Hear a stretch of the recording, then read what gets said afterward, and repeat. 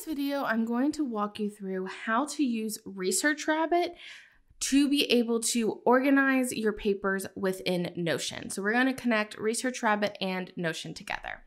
If you don't know about Research Rabbit, I will have videos linked above to some just general information for how to use Research Rabbit. But Research Rabbit is essentially a software that allows you to easily find relevant papers and continually getting an updated bank of relevant papers. However, Research Rabbit isn't the best for organizing those papers.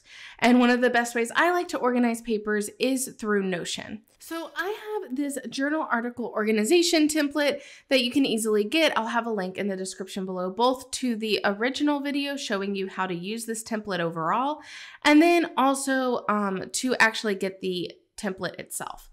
And so this template essentially allows you to really easily organize the information that is in references, set dates to read them, be able to see what you need to read this week, and be able to easily organize your references into the papers that you might be writing over here. So check out this video if you're interested in it. You can also just remake this template yourself if you would like to, if you know Notion well enough.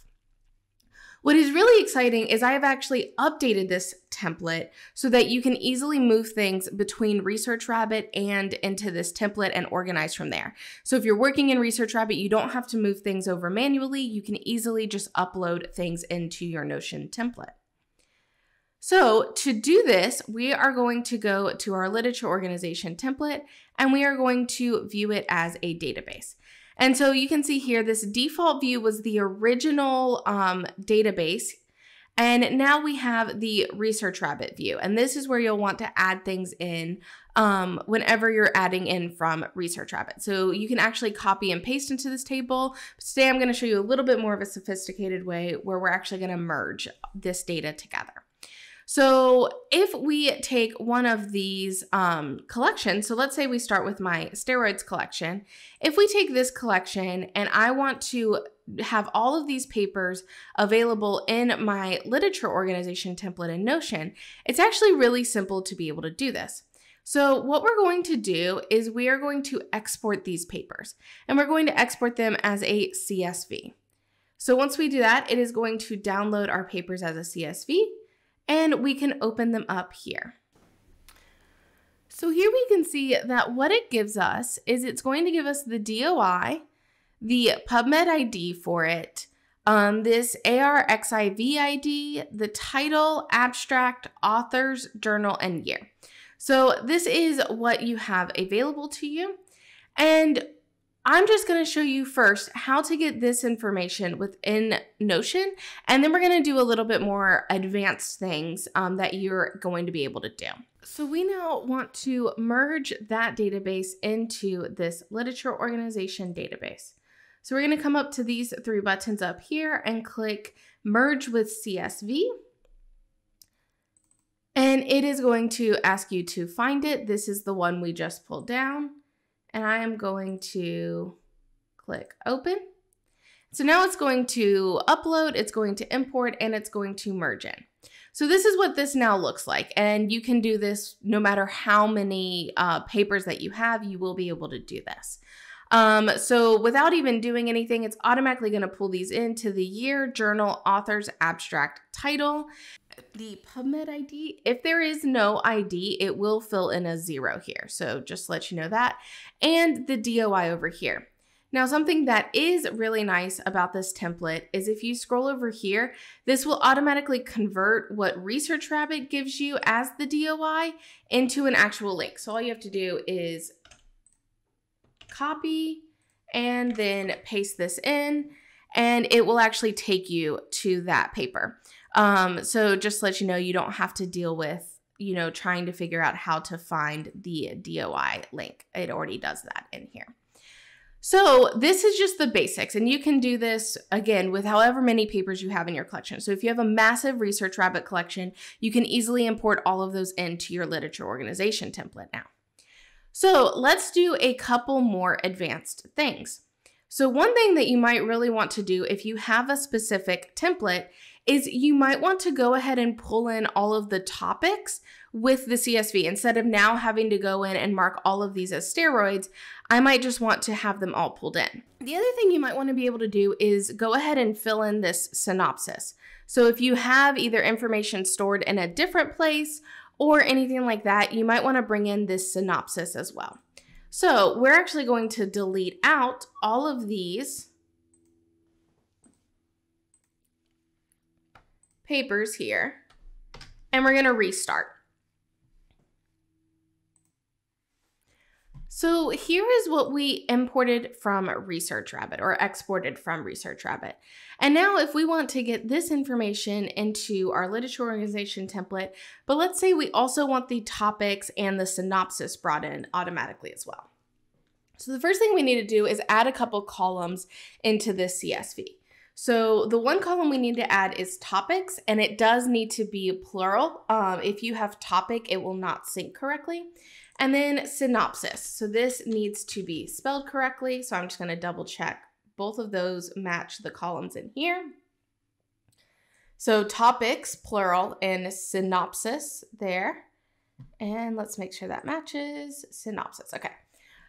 So now what we can do is we can add in any topic tags we want with a comma in between them. So all of these are steroids and IMS, eye mobility. So I can just click and drag those down. Now they're all going to have these tags on it.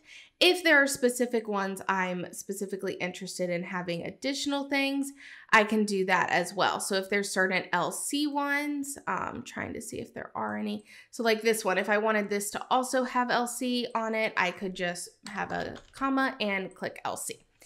So then I can also add in a synopsis. So if you've created these in other databases, you can just include those in.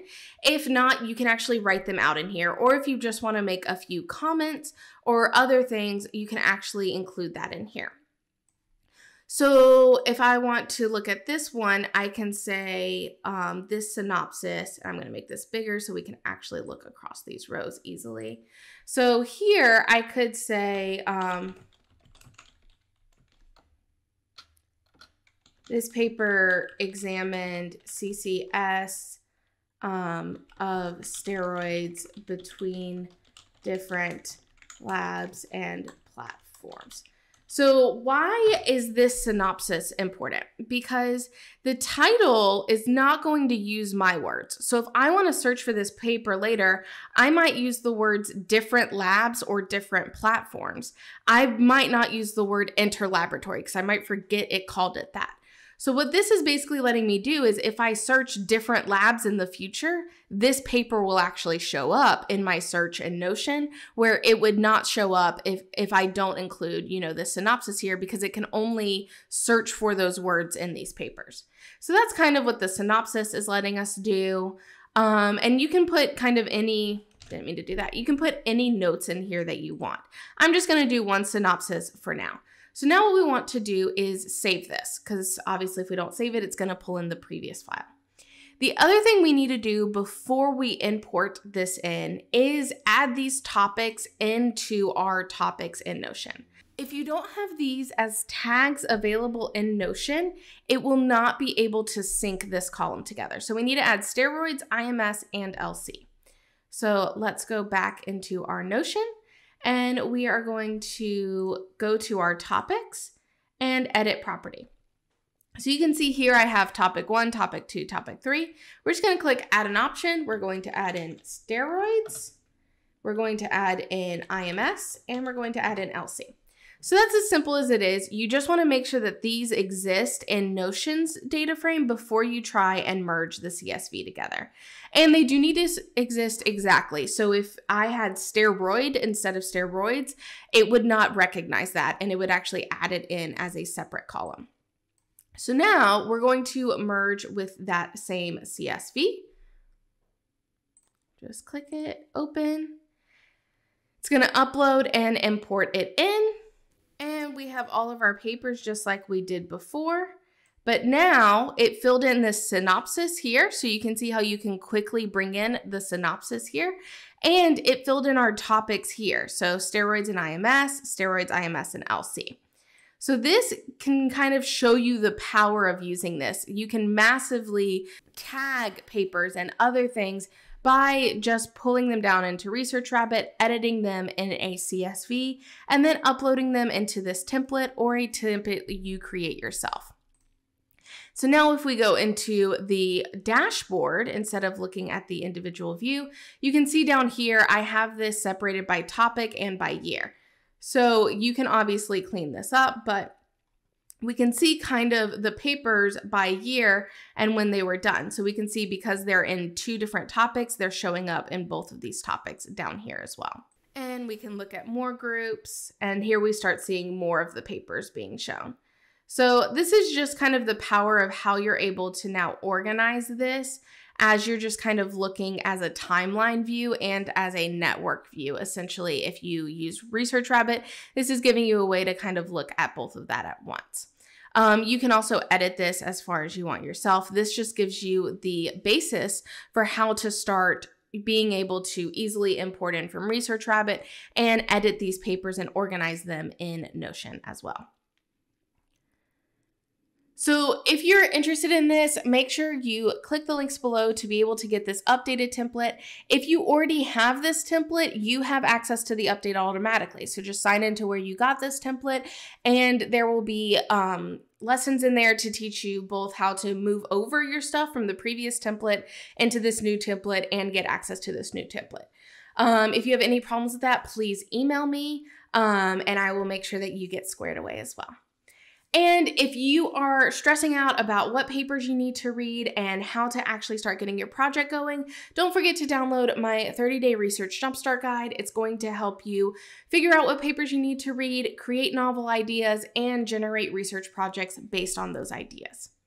I hope this video was super helpful, and I look forward to seeing you in the next videos.